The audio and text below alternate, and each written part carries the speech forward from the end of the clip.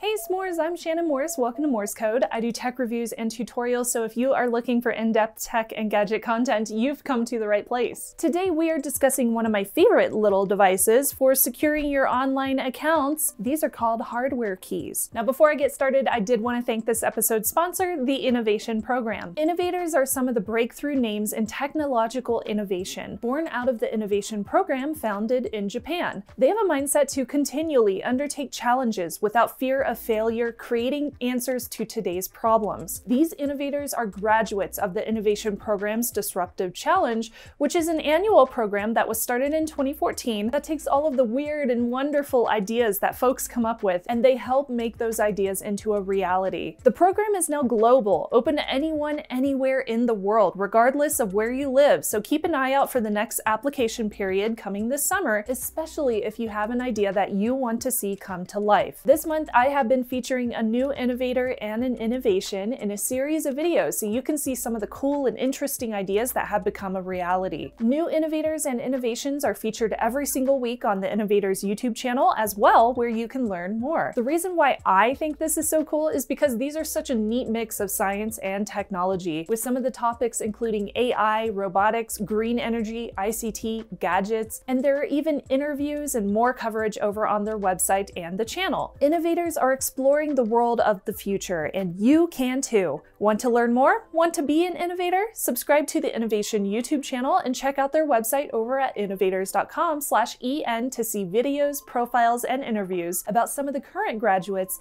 and learn more about the program itself. Thank you so much to the Innovation Program for their support of my channel. So, what are these little devices? What are hardware keys? These are 2FA hardware tokens, or USB dongle authentication keys, or physical 2FA keys, universal second factor devices. No matter what term you choose, these give you a second factor of authentication that you have to use in order to get into your accounts. So first you would use your username and the password, and then you would have to have one of these in hand, which you would plug in and press a button down on to log into your account. So why does this matter? Well, having just a password is okay, but it runs the risk of being brute force, stolen, or hacked, so having a second factor to log in adds more protection to online accounts. Just having something you know, like your password, can be so much more protected with that secondary authentication, be it something that you have or something that you are. So that could be your password plus a PIN or a biometric like your fingerprint, which is something that you are, a special code sent to your phone or sent to an application,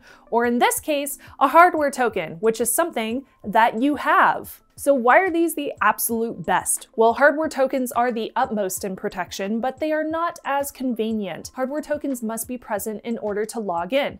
So your account could not be hacked remotely unless an attacker had access to this little device, as well as your username and your password. So that makes it super hard to get into your accounts, but they also are not as convenient as just getting a code sent to your phone. So you probably have your phone, your smartphone, on you all the time. But if you leave this little hardware token in another room, you would have to go get it. And humans are lazy. So a lot of humans just don't use these devices, even though they are the best of the best. If you use a PIN, that could be figured out, especially if it's something like your birth date. If you use a code sent to you via SMS, that could be stolen via SIM swapping. Watch my video about SIM swapping for more information about how that happens and how you can protect yourself from it. If you use a code sent to the app on your phone could be stolen or lost, and that could lock you out of your account. Now, these hardware tokens could get stolen too, but if some random thief is stealing stuff from you, like if you're riding on the Bay Area Rapid Transit like I used to, they will likely tell you to give them your phone, not a flash drive that looks like it's not worth anything. And these, honestly, like if you didn't know what these were, they don't look like they're worth anything. They just look like little plastic flash drives. So when I choose how I'm going to log into an account, I do a risk assessment.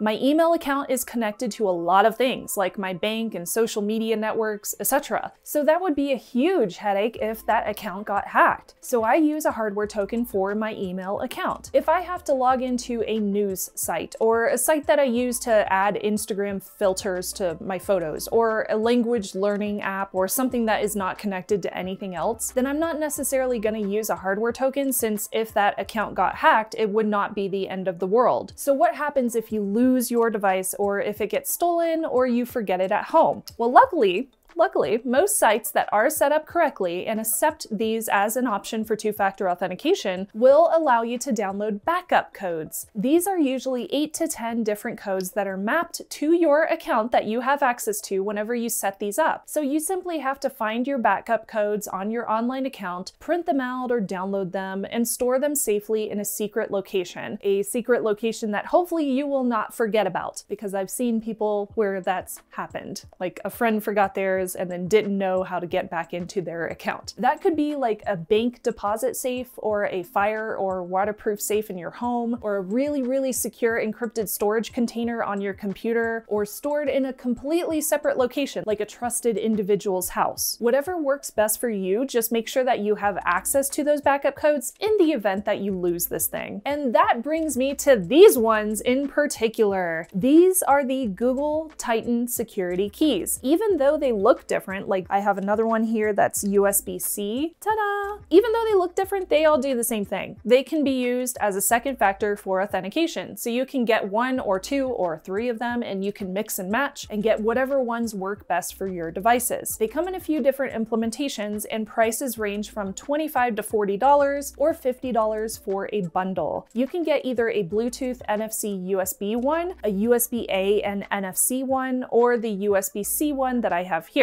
There is no Lightning version, but the Bluetooth and NFC versions do work for the Apple devices as well, and you can also use a USB to Lightning adapter to plug this thing directly into your Apple device. So they are cross-platform. The Bluetooth one can also be plugged in via micro USB to charge it, also for authentication. So for me, if I wanted to log into my private Google account, my Gmail, I would first put in my Gmail username, then my password, and then my account says that I need to use my U2F token to sign in. So I have to plug in one of these hardware keys and then press it down. My phone or my laptop recognizes it and it lets me log in. Alternatively, I could get a code texted to my phone number, or I could authenticate with a code sent to my special app on my phone if I set up those options as backups for my Google account. Now that is a great option if you might lose one of these, but it could also open up your account to things like SIM swapping. So how do they work? Well, Google Titan security keys can be used for second factor authentication, like I've mentioned, on any website that supports the FIDO U2F standard, which is an open standard that a lot of websites use in order to make these things compatible with a bunch of brands. They were engineered by Google and they use Titan M security chips, and Titan security keys also work with Google's advanced protection program as well, which I can do a separate video about if you are interested. There are a bunch of websites that use USB dongle authentication, and in fact, you can see a list over at dongleauth.info, and you can also check 2FA.directory to see if sites support 2FA in general, as they also include information on hardware tokens. See, the nice thing about these devices is that you can use them on multiple websites. If you have more than one account on Google or a Gmail account, then you can also protect those with the same Titan keys. You don't have to buy a separate one for each and every single account that you want to protect, which is great. Now stick around, in a few seconds I will show you how to set up one of these on an online account.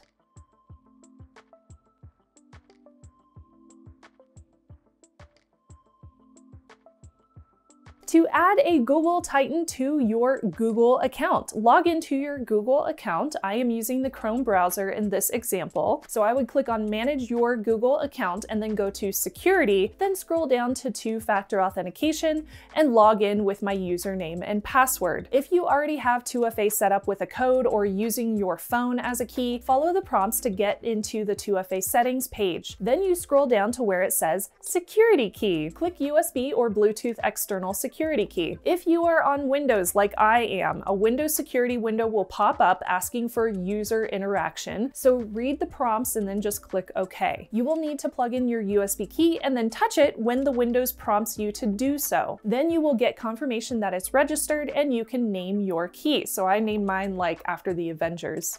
Kind of cute. Click done, and then you can download your backup codes from the same page, add another security key, or you can delete or revoke ones that you don't use anymore, or if you lost one. And yes, all of these phones that I have on my account are in my possession. So this is actually accurate. I didn't forget about them. These are all different phones that I have within my vicinity. So it's okay, don't worry. Setting up all the Google Titan keys works exactly the same, so it doesn't matter whichever one you choose to set up first. Now, once set up, anytime you want to log into your account on a new device, you will enter your username and password like usual, and then your phone or your PC or your tablet or whatever will prompt you to plug in or press on your U2F security token, and you will see confirmation that it worked. It's easy, it's a painless process, and if you have one of these on you, then I think it's faster than typing in a 6-digit 2FA code every single time I want to log in. And then you just tack on a password manager that autofills your username and your password for you, and you never gotta type in anything to log in. It's great. Now, my question for you is, do you want to see a similar video about YubiKeys from Yubico, or also a video about Google's Advanced Protection Program? Leave me a comment below if interested, and shout out to all my s'mores who support the show, whether you subscribe or if you're a patron. I appreciate everything that you guys do to support this channel. Thank you so much. I'm Shannon Morris, and I will see you soon.